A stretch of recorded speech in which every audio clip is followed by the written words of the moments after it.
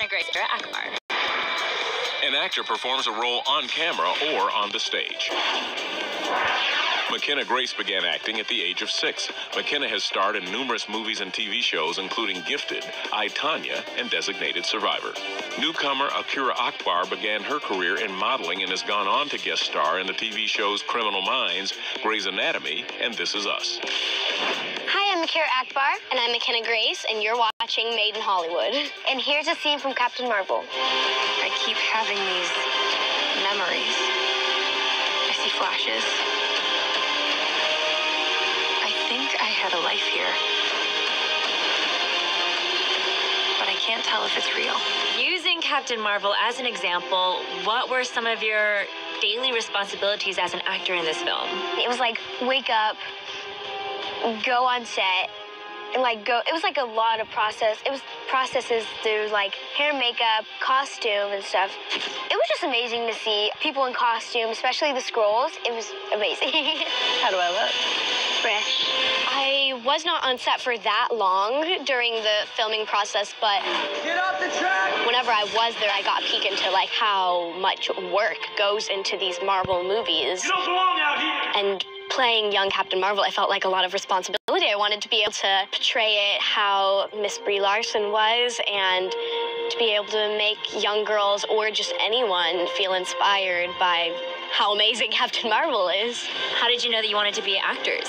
Well, actually, my mom owned a hair salon, so in the shop, I would just be like dancing and reading like things online that I found online in front of her clients. And she was like, she wants to become an actor. And so at school, I would always do plays and stuff. And so I just basically went to acting by that. You've come a long way, but you're not as strong as you think. I love Shirley Temple. So she was a really big inspiration for me growing up, which I am still doing. She's been like a big inspiration. I really wanted to be like Shirley Temple. And also, this is kind of strange. My mom always laughs whenever I say this, but one of my favorite shows is the Pee Wee Herman show, and I wanted to be one of those kids who like ran on random episodes, and they're like, here, Pee Wee, we brought you tinfoil or rubber bands.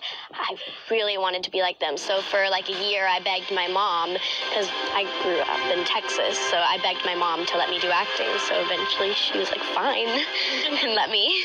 You have to go. Monica. You have a chance to find the coolest mission in the history of missions. And you're gonna give it up to sit on the couch and watch Fresh Prince with me?